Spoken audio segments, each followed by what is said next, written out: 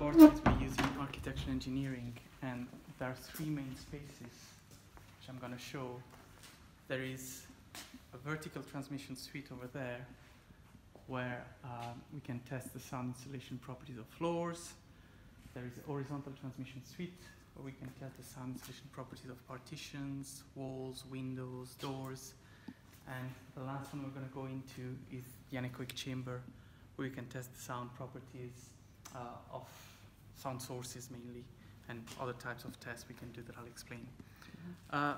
So basically, acoustics is one of the aspects we look at in architecture engineering. So architecture engineering is about making building comfortable to live in.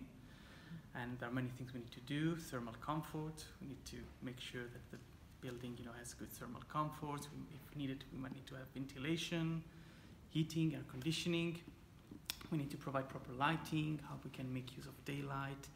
And then there is acoustics, which is making sure that, for example, you don't hear your neighbors, you don't hear traffic noise, or if you're designing a conference space, you need to have good speech intelligibility, or a classroom, you need to hear each other properly. Or if it's a space for music, you need to have certain qualities again that needs to be achieved. So we can test some of the things in this acoustic lab. So first of all, we'll go in the vertical transmission suite.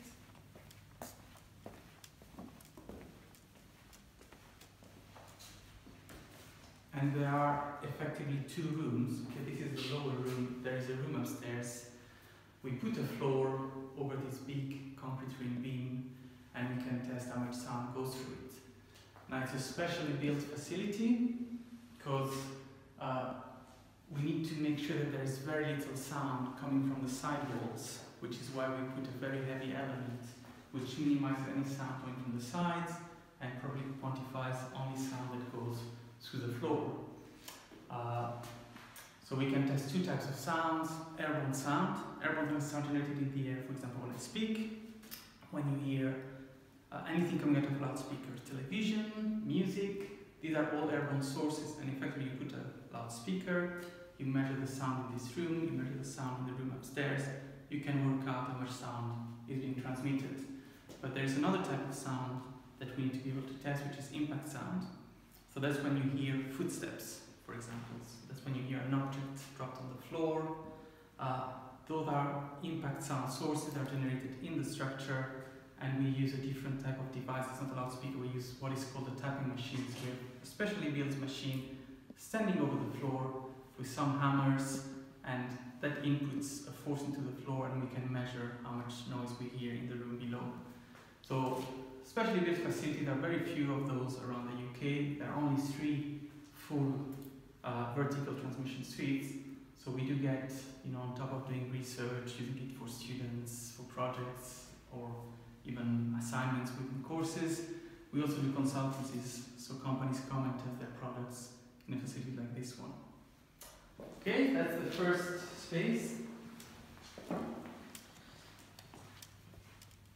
The second one, before we come in, you can see that there are springs under the chamber. So this space is isolated from the rest of the building. That's to make sure that you don't have vibrations that enter the room, and that's for accuracy of the measurements. It's very advanced. A few buildings have such things. You might have springs under concert halls, for example. Certain concert halls might be close to railway stations, areas where there are quite a lot of vibrations. To have very low background noise inside and good sound quality, you need to actually isolate the building from the surroundings. So what this does is that it makes sure that any noise, any vibration that might be happening in the building are not transmitted through the floor inside the room. It's quite expensive, okay, but that ensures that you have accurate measurements. If we come inside,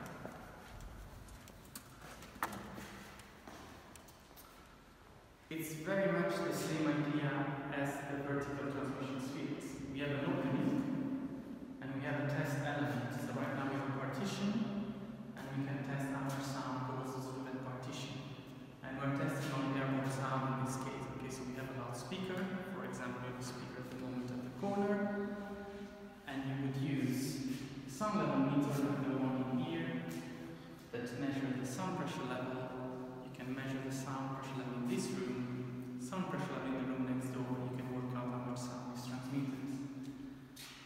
This room we're in is a reverberant chamber, so it's very echoey, it's hard materials, it's concrete floor, concrete ceiling and brick walls, so all materials that reflect sound a lot.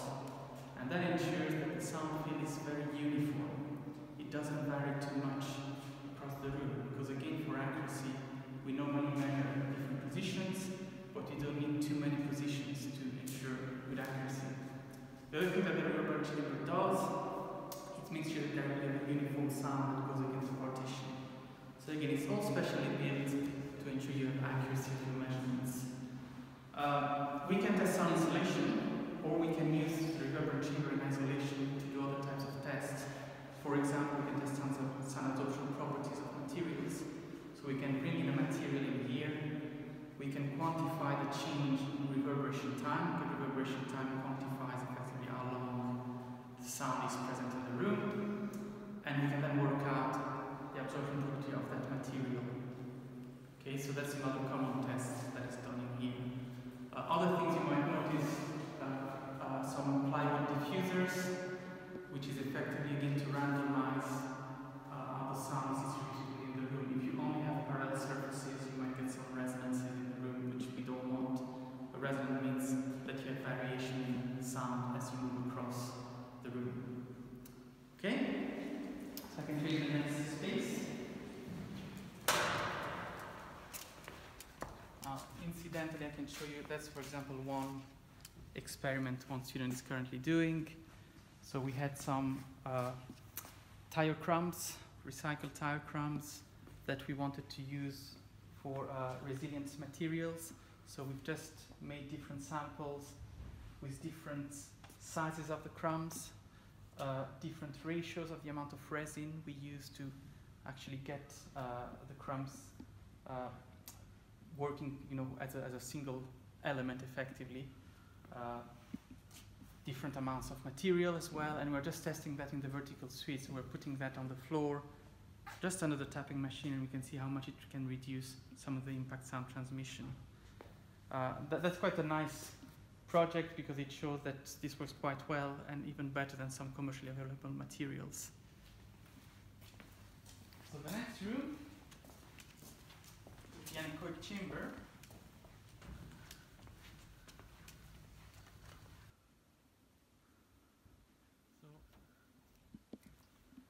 This room is the opposite of a reverberant chamber. So you have wedges made of glass fiber that absorb most of the sound, and you have those wedges covering not only the walls and ceiling but also the floor. So that provides a complete, what we call free field, which means no reflections from any surfaces in the room. The wedges, you have that type of shape. They are fairly deep, and that ensures that you have a very large surface area. Okay, so you can increase the amount of absorption, because more surface means more absorption. The other reason for the geometry is that if you think about a sound ray incident, it's reflected towards the inside. So just geometrically, you really minimize any chance of sound bouncing back into the room. Effectively, what the room does is you are in a space, but acoustically, it's like you're in no space. You have removed the effect of the room because you don't have any of the reflections. So for example, when I speak, you just hear my voice coming directly from me to you, but you don't hear any of the reflections coming from surfaces. And that's what you need if you want to measure properties of sound sources. So let's say you have a loudspeaker, you want to know how much sound comes out of it, but you also want to know in which directions it propagates. You would need to do such a measurement in an anechoic chamber, because in any other room you would be measuring also the room acoustic properties. Not only the source, but the actual space.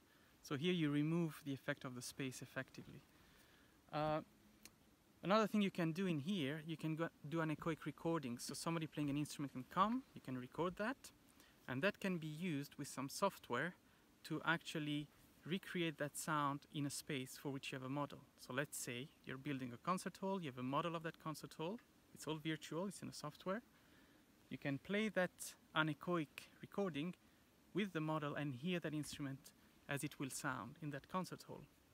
Now that's quite powerful, that's called oralization. It's quite powerful because you can hear effectively how the building will sound, and now acoustic consultants use that quite a lot to convince their clients rather than having reports with a lot of numbers that the client doesn't understand. You can just listen to the building. You can then make changes and qualitatively perceive what the changes make in terms of the acoustics. So you can do those anechoic recordings. You can use the room for doing some listening tests. I use it quite extensively for research because you have very low background noise. So you are not really affected by noises around you. The sound level is so low that you can probably concentrate on whatever sound you're testing. Effectively, the sound is, the background noise is really low so that you can start hearing your heartbeat. You can start hearing blood going through your blood vessels. And in very well insulated anechoic chambers, you can go down to the threshold of hearing, which is the quietest sound you can hear, 0 decibels, which is a particle of air going against your eardrum. Okay, so really, really quiet sounds. You need to stay quite long to get used to the space and to start hearing, effectively start hearing your body and sounds you're not really used to. We had the BBC coming here, for example, on a program they did on silence, and that's one of the few spaces where you can actually experience silence. So it's quite unusual for people. Some people tend to feel uncomfortable. That's mainly related to the balance. Our sense of balance is related mainly to vision, but also to hearing. And we are used to have sound surrounding us to keep our sense of balance. That reference is missing when you are in the anechoic chamber. And some people tend to feel uncomfortable, especially people who have some hearing difficulties like tinnitus, which is like a ringing in the ears. They will just start hearing that and they feel really uncomfortable and can even lose their balance. So they tend to normally not like to stay and just walk out of the room. Okay?